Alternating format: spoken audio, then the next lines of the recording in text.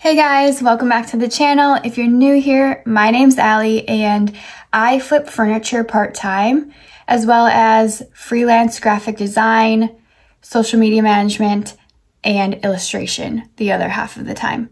And I was going to give you guys a tour of the shop and what I consider my office. I get a lot of questions on how I can afford to live this way. Trust me, I can't afford anything. But I enjoy what I do and I love helping businesses with social media and design, as well as helping people make their house feel more like a home with the furniture and vintage home decor that I thrift. Okay, first things first, let's go out to the shop.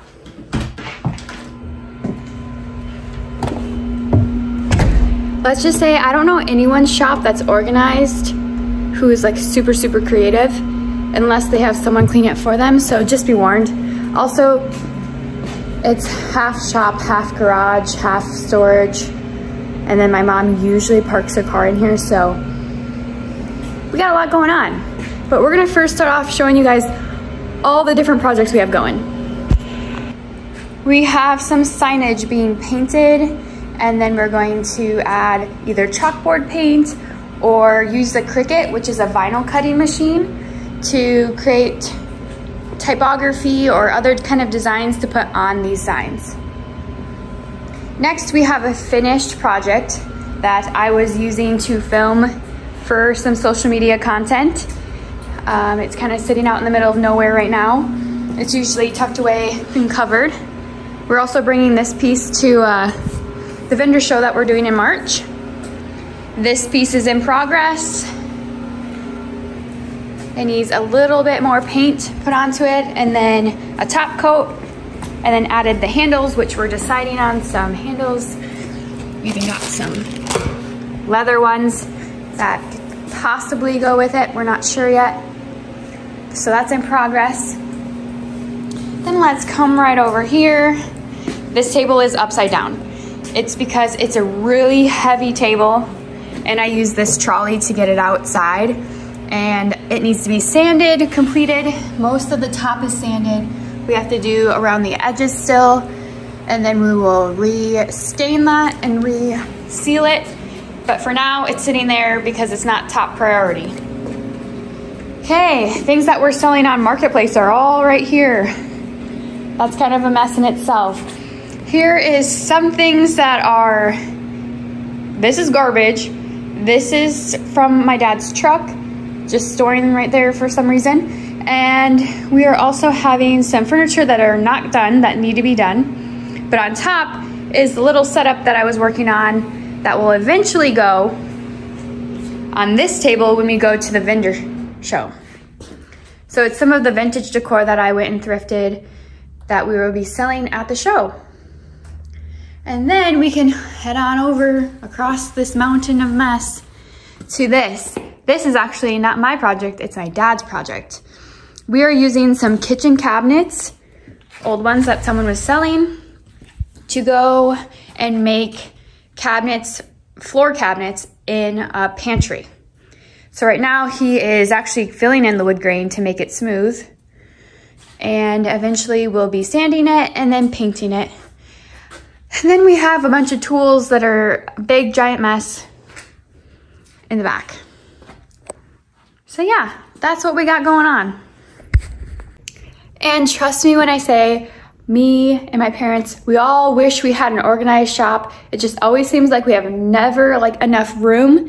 And I'm always acquiring projects, even when I'm not finished with the first project, because I do it as a business. And eventually I'm just gonna have to go get a storage unit, and hopefully one day a big old house with a big shop or garage. I'm working towards it. We're gonna get there. I am gonna own an old house with a shop.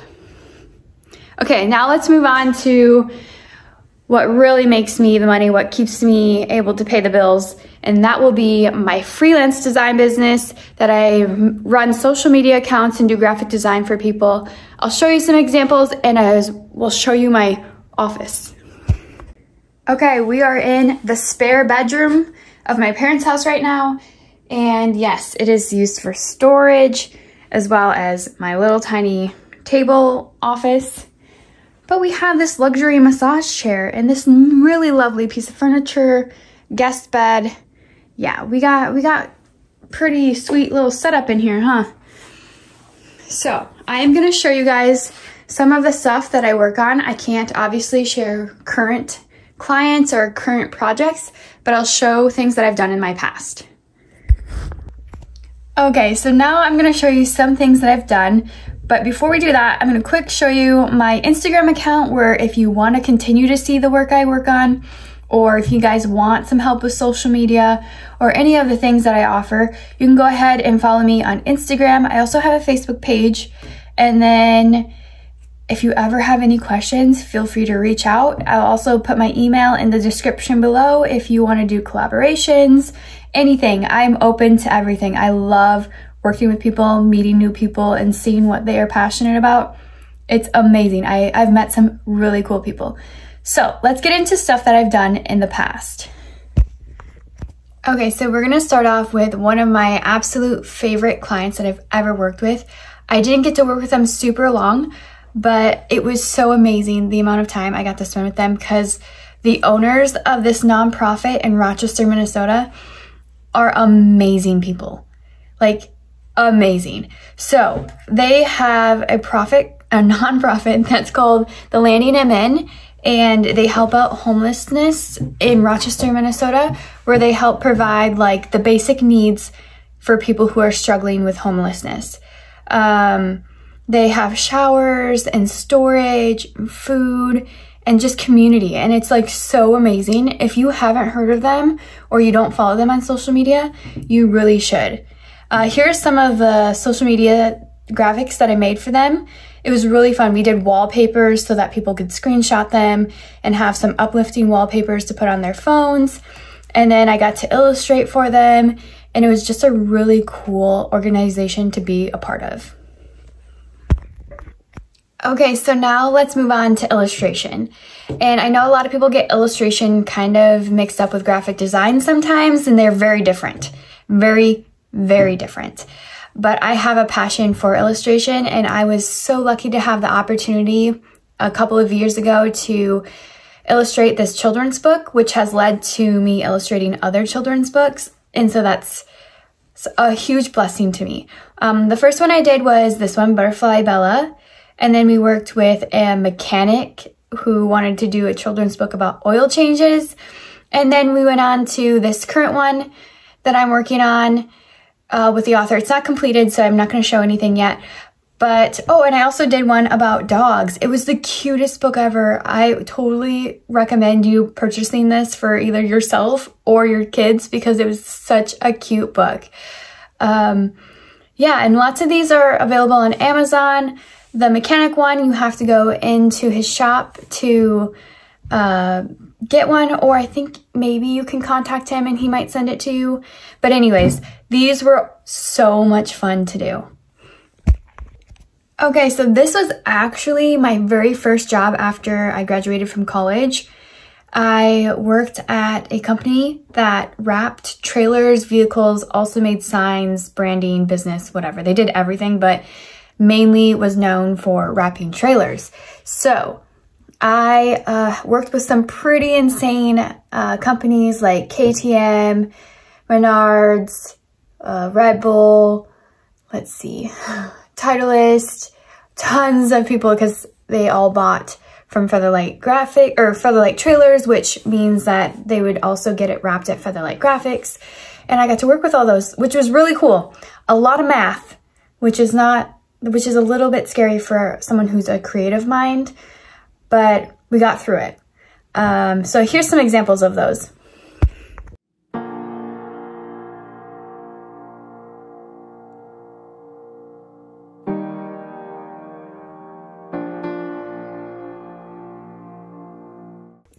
Okay, now we're gonna talk about agency life. There is such a love-hate relationship with agencies. I worked for a marketing agency where I was a social media specialist. So I worked with a ton of social media accounts in almost like every industry, I swear. I worked with, if you're local here, you'll know like Wildwoods, Zumbrota, oh wait, not Zumbrota, Zumbro Valley Health Center. I worked with a tree service in the cities, mechanical, like heating and plumbing businesses. I've worked like so many industries. So yeah, I have some examples, or you can go and follow their social media if you would like to. I don't run it anymore, but that was kind of fun, and it really got me into social media, to the more of the behind the scenes of, okay, this is what it takes to run multiple accounts. And now I do that freelancing. So it was a really big stepping stone in my business career, like learning for my own business. And I appreciate all the work I did there, and the people I worked with were really cool. So yeah, so here's some of those examples.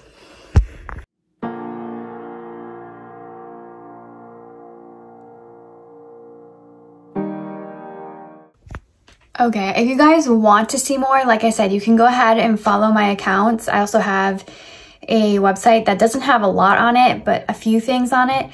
I could go on and on about all the things I've done. I have done so many things. I've done t-shirts, tattoos, banners. I have done chalk designs on chalkboards, so many different things. So if you have a question about it, or you want to see how much it would cost, or see how much time it would take, ask me. I will answer anything. I love working with people. You can either ask me through email, on my Instagram, or you can, I have a Facebook too. Any of those things. And if you have questions about furniture and vintage thrifting, you can ask me that stuff too. I literally do this all day, every day, even on the weekends. I might not get back to you as fast on the weekends, but I'm still probably there. Okay, thank you guys so much for watching. I hope you enjoyed this video. If you want to support me in any way, please go ahead, like this video, subscribe if you're not subscribed, and I will see you guys in the next video.